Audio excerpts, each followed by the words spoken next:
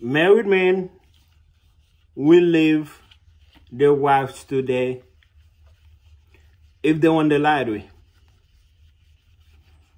I got this notification on my phone from Reddit. Somebody said, if I won the lottery today, I will ask my wife, I will divorce my wife. And I know a lot of men feel this way. So, why? It's just, divorce is expensive. A lot of men are strapped. Married men are miserable. Divorce is not as easy to get out of, especially for men who went all out, buying a house, bank account with each other's name, they have kids. Starting over is very, very expensive. Yeah, you won the lottery, we still gotta give the bitch half, but you still have to give the lady half. But still, it's enough to start over on a comfortable lifestyle. A lot of men, they just know it is cheaper to keep her.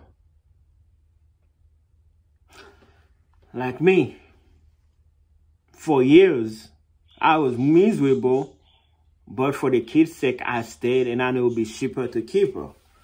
Now, the kids didn't turn 18, but we're halfway there. One of them is 12, one of them is 11.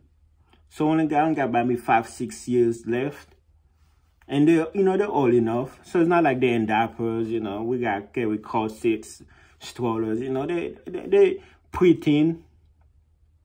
A lot of men today, if they won the lottery, the lifestyle will be completely different.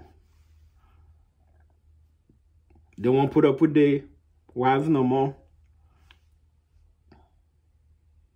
They will go their own way, be independent. I mean, of course, they're going to have girls around, but I don't think they will not be married. They will start over and get out of that miserable life. Married men, well, I don't know if you can do that. I don't know if your wife check your phone like that. But married men, unless you have a fake account, if you won the lottery today, will you stay with your woman?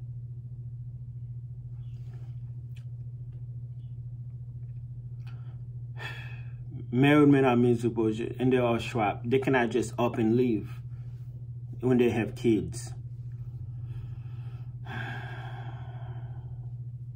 It's a very fucked up situation.